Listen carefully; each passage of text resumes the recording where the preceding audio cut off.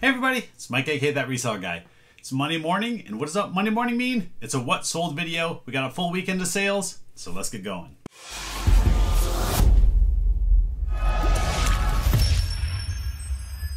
Alright, now it was a pretty busy weekend. I sold 17 items, so it's not like the highest amount of items that I've ever sold on a weekend. Generally, I sell between 20 and 25. That's pretty typical 3-day weekend, but sales were a lot higher. I sold 2 items that were really expensive, so my grand total was over $1,000 for the weekend, but that has shipping and tax and everything all included in there. It's always great to see that $1,000 mark hit, and it was mostly done on Friday. Saturday and Sunday were pretty slow. Friday was the big day, but we got everything over here. This is it. This little amount right here is over $1,000, but like I said, there's 2 big items in there.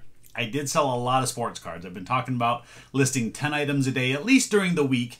I think this weekend I might have listed 10 total between Saturday and Sunday. Had a busy weekend running KK all over the place. My daughter, many of you have seen her in videos before. So Saturday, her and her school group, she's in the National Junior Honor Society. Yeah, she's kind of smart sometimes. They actually did a volunteering. They went over and they helped paint a house for over 5 hours on Saturday morning. Her group volunteered for that. The city had like a citywide volunteer project going on where they worked on like 20 homes or something. It was really great. So yeah, her group actually got to go paint the outside of a house. So really proud of her for doing the volunteering, getting out there. It was Saturday morning. She had to be there at 7 a.m. Saturday morning, which means we had to be up at 6:30 as well to get her over there. But Sunday, she had a swim meet, so we had to get up even earlier to get to the other side of town so we could be out there for her swim meet. Now, if any of you have ever had kids that do swim meets, basically, it's hurry up and get out there and wait all day for your events. We got out there, again, about 7 o'clock.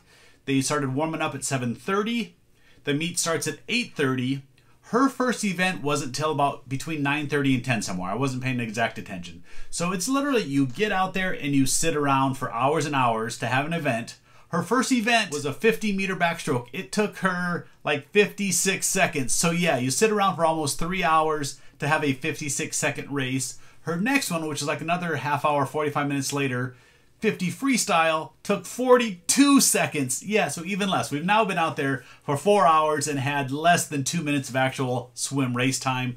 The last event was another 20 minutes later. It was a little bit longer one, so that one took about 2 minutes. So a total of not even 4 minutes of swimming. We were out there for about 5 hours plus. So any of you that have kids in sports, especially swimming, you know that you're out there for a long time. It was getting warm.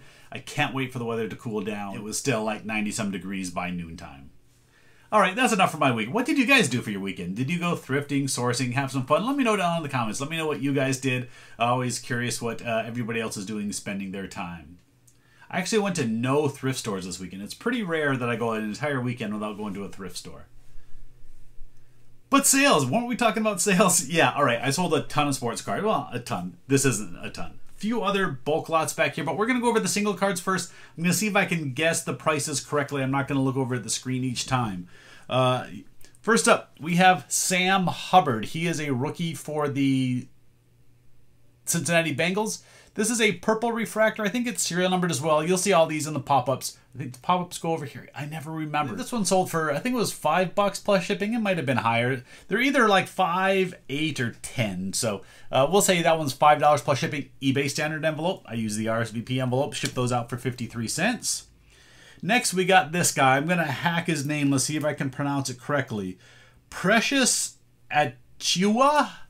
Something like that. Again, you'll see it in the pop-up. This is another card. This is a red wave prism. There's tons of different colors and styles of these. I believe it was the same price, $4.99 plus shipping.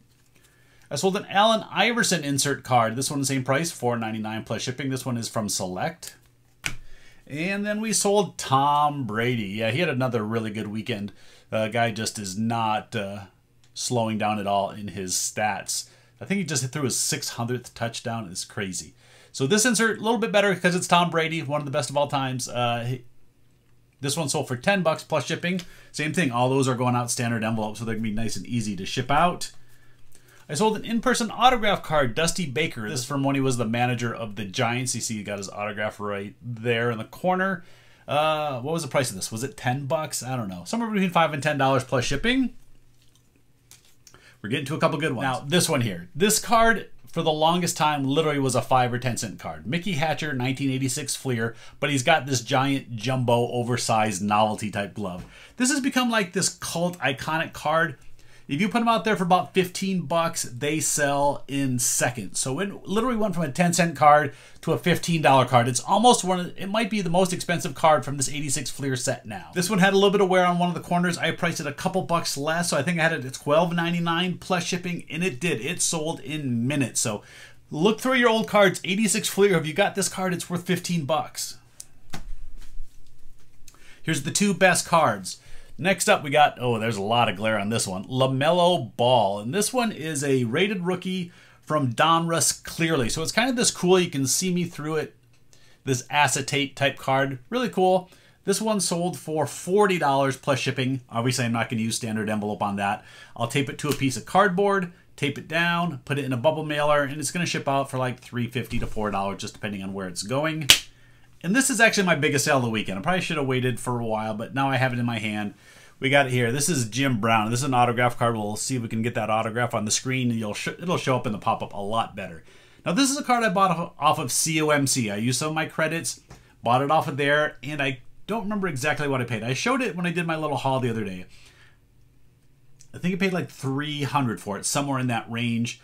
Really wasn't planning on selling it, but I figured I'd throw it out in my eBay store at a really high price. If someone wanted to pay my high price, I would sell it. Someone did. Yeah, it was my first sale on Friday. This sold for $480. Yeah, Jim Brown autograph. It is serial numbered out of 50 on the back. There's the back. It's not terribly exciting back there, but you got the little authentication hologram and the serial number down there. So, really happy. Literally $500 for a Jim Brown autograph card. I paid $3. So after all the fees and everything, I'm netting $100 and some on it. I owned a Jim Brown autograph card for maybe 2 weeks. All right, that was all the single card sales. I'm going to put them over there out of the way. Those will be the first things that I ship out. I always like to get all those. They're nice, quick, and easy. I get all those done, and there's, what, almost 10 cards there. So that's like the majority of my orders. But I did sell some bulk lots, a couple sets. This first one here is a big stack. These are all vintage cards of San Francisco 49ers. They started at 1957. Yeah, that's a 1957 card. And they run through the 80s up until about 1985. So just a big lot of them. No big name stars or anything, but just a lot of 100 and some cards. And that sold for 20 bucks plus shipping. The next cards, we have The Flash. This is from the TV show The Flash. And this one, I also included a couple little insert sets. Just when I bought it, it had a few of them. So there's like 3 insert sets. You'll see, I think in the picture it shows them a little bit better.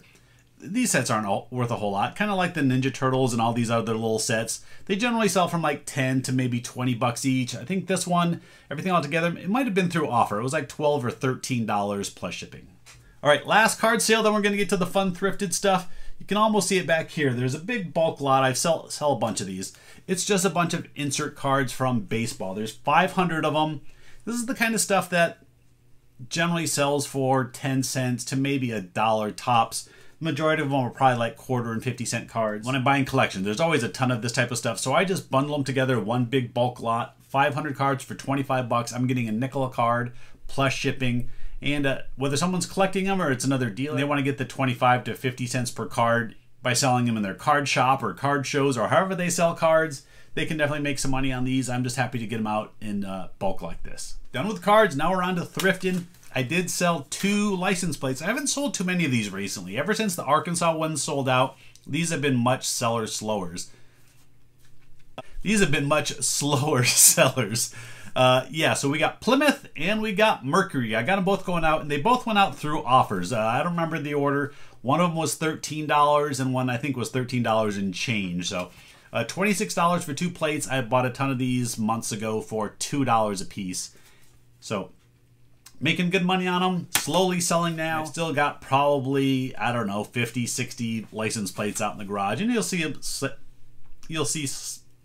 will see sales slowly trickle through the weeks. Next item, and again, these are all the thrifted items now. This is a knee brace, and the reason I got this is because it was new and sealed still in the package. It had never been used. It's got like the little mounting hardware, the little tightening, adjusting hardware in there. You got the instructions. Just look this one up. Saw that they were selling for about 30 bucks a piece. I think it was $3 or $4 at the DI, so that's why I got it. 3 or 4 into 30 is a pretty good sale. And it finally sold. I think I had it for a couple months, so it did take a little bit to sell. Good little $30 sale. A lot of different types of knee braces. There are some good brands out there. You just kind of got to check them and see what the sell-through rate is. And if the sell-through rate's good, pick it up. The next item is a My Little Pony. This is Fluttershy. This is from the Equestria Girls series line. I don't know why I know that, but I do. So you get Fluttershy, you get this little rabbit, you get this little guy, and all this other stuff, but look at the back of the box. It was all dented in, so I could not sell this on Amazon. I think on Amazon these were like $30 or $40, so I priced it a little bit cheaper, and these Equestria Girls are fairly rare. Not as many of these out there as you would think. Got $22.50, I think it was, plus shipping. All right, now we're gonna go back here, and we're going to get Tiger Woods. I picked up 5 of these figures from one of my local contacts here. He normally brings me sports cards, but this day he bought me some Tiger Woods figures along with them. But you do actually get, on the side, there are 2 different Tiger Woods cards. One comes with each figure. I think they made 4 or 5 different versions of these, and I had these, so I bundled them together. Originally I had them in my store at $60 plus shipping. That's about what they were going for, 25, 30 bucks a piece. I was trying for 60. They hadn't been selling. And I actually have 2 more of these, so I wanted to get these sold. Sent on offer for 45 bucks plus shipping, and they took it. So yeah, $22.50 a piece on the Tiger Woods. And the last sale, no, don't just watch this and go away. I'm going to show you a couple more things after I show this last sale, but this one was really good too, and we got Five Nights at Freddy's. If you have kids, you know what Five Nights at Freddy's is. If you don't have kids or grandkids, you may not know. My daughter was kind of into it for a little while, so we saw these in the stores when they originally made them, and I wish I had bought a ton of them because they didn't make them for very long, and they're worth quite a bit. So this is the show stage where we got Happy Birthday. You get 3 figures. It shows one of them here and the other 2 are both unassembled inside. This is a brand new open box. So the package inside was still factory sealed. I honestly didn't even know that until I got home. I just bought it because I knew it had that figure and figured I would do pretty good on it. This set, if new, completely sealed, can sell for up to $200. On Amazon, they're like $3 or $3.50. I don't know if they're selling at that price, but that's how much they're asking on Amazon for them. Being that it was new open box, I threw it in my store for $150, and it sold. Yeah, it's going GSP. It's going overseas somewhere. It is actually going to Australia, so I'm going to ship it down to Kentucky, and they'll ship it over to Australia. $150 plus shipping.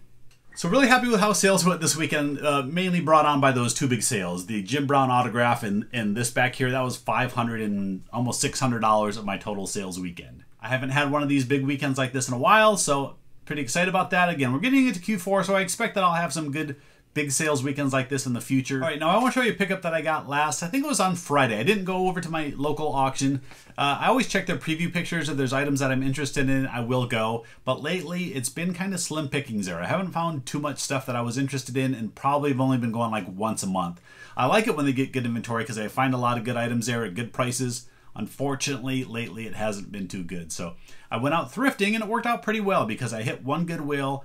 I hit several Goodwills, but one that I had a really big score in. That stuff's all back behind me. But I want to show you one other little thing here. I found this at the store too. It's one of these fig pins. We got Baby Yoda, as they like to call him. I know he's like Grogu, I think is his actual name.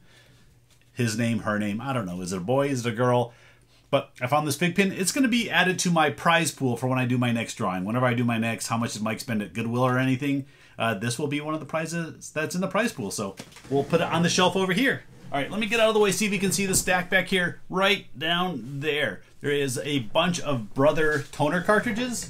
There are a total of 6 Brothers. Well, we got this TN650. Now, these are all brand new and sealed, but this one looked like it had been rubbed on the ground a little bit. But I checked it out. It is still brand new sealed. This one here, there's actually only 1 sold Brother brand. The rest are all off-brand. There are no brand new Brother TN 650s out there currently available for sale. It looks like they're selling for about $70, but since there's none, I may shoot for 80 or 90. Just pump it up a little bit. You can see it was $7.49. That's how much each one of them were. And the reason why I got all these is because they just brought a cart out. I walked in as they're bringing out the electronics cart. I pulled every toner cartridge off that. There was only one of this, $7.49, and like I said, it'll be like 70 or 80 bucks. There was one of this model, DR520. Same sort of thing. Somewhere between $50 to $70 what these seem to go for. This one is a lot cleaner, but still, again, brand new and sealed. And then there's 4 of these Brother TN580s. Now, one of these is open box. One of them was open. I checked it to make sure that it was still sealed. Let me see if I can find which one it was. These are all selling in that same price range, somewhere between $50, $60, somewhere in there. So, now, like I said, this one was open, so I wanted to check it, make sure that it was still new and sealed. And what you want to check it on these is that it's still wrapped in this silver foil bag and that it's not open. So you can see this thing is still wrapped pretty good. So this is still new. If it's not in the silver bag, it means somebody probably just changed theirs out, put the old one in there, and donated it to Goodwill. Don't do that. So new open box, I'll have to sell this one for a little bit less, but still, for the $7, you know, I'll just take like $10 off the price and someone will still buy it just to save a little bit. Then there were 2 that weren't Brother. This one here is an HP, and this is the cyan or blue cartridge. This one is a number 201X. And then we had this one. It's a Canon 118 black. Look both of these up as well, still brand new and sealed. These have like the perforations on the end, so you can tell when they've been opened. Again, these are OEM products. These aren't off-brand. These are the actual HP and Canon products. Makes a big difference in price. So this one here looks like it's selling for about $90. This one a little less. Looking over at the screen, probably $70 to $80. So again, these I think were a little bit less. They marked these $5.49 because the boxes were smaller, so they must have figured that they weren't worth as much, but they're actually worth more. So I bought a total of 8 cartridges. We paid about $7 a piece. You know, I used my coupon as well to get another 20% off. And each one of them is going to sell probably between $60 and $90, maybe $50 for a couple of the HPs, just depending. But still a really great flip. Love finds like this. Brother toner and just toner cartridges in general are great to look out for. These don't have expirations. They just have powdered toner inside. They're not like the small ink cartridges that can dry out after a few years. So these things are like gold if you can find them in the stores brand new and sealed. I do have to check to see if I'm gated on Amazon. Last time I found one, I think I was. I didn't think I could sell it over on Amazon, which is why I sold them on eBay. But I will double check because I'm sure on Amazon they're going for even more. All right, that's it. Thanks everybody for watching. I hope you enjoyed watching these sales with me. And yeah, hope you have a great Monday. It's the start of the week, I know, but let's make it a good one. All right, thanks everybody for watching. I'll see you next time.